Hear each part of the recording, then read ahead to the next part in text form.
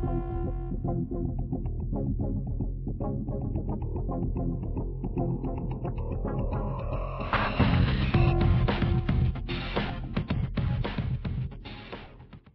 again, my name is Rodney Reynolds and welcome to another video review. Today I'm looking at the Asetek VapoChill Micro Ultra Low Noise Cooler System. Included in this package is a fan duct, fan push pins for mounting the fan on this duct, a power cable for this fan controller, as well as a screw for mounting the fan controller in the expansion slot, and this fan cable. This will get connected into the controller, then into the motherboard, then into the fan that you will be controlling. This is the CPU socket mounting mechanism.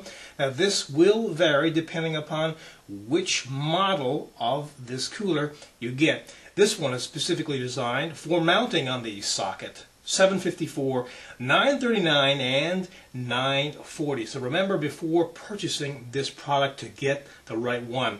But keep in mind it does fit every socket that's currently on the market. Also included, of course, is the cooler and the user's manual. This cooler is capable of removing 150 watts, which means it will easily cool the fastest CPUs on the market. It's a revolutionary product that's based on the unique VapoChill vapor chamber technology.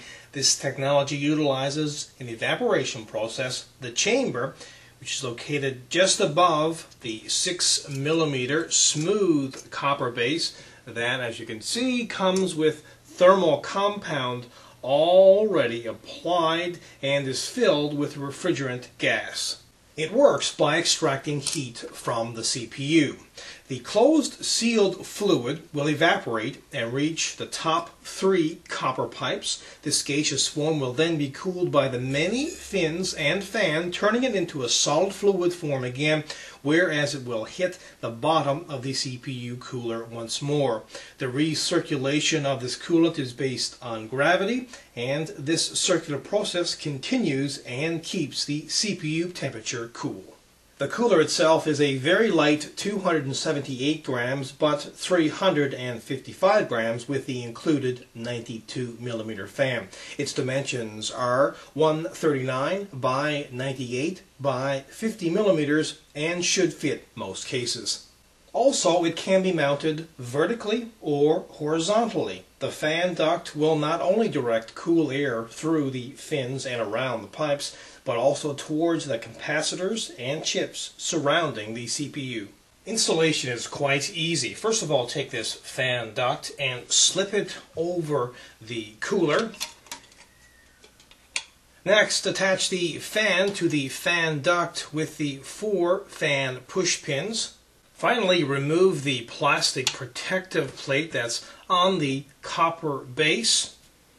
Next, slip this mounting clip over, then connect this to the motherboard's CPU socket. Finally, connect the fan either directly into the motherboard or to the included fan controller.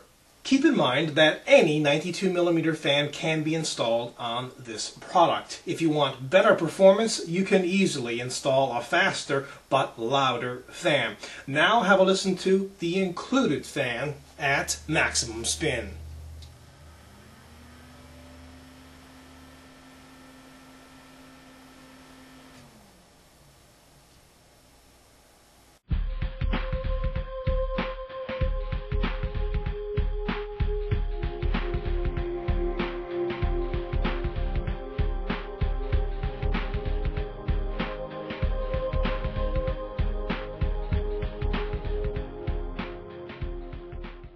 This product performs really well. It's light, fits any socket, and installation is really easy.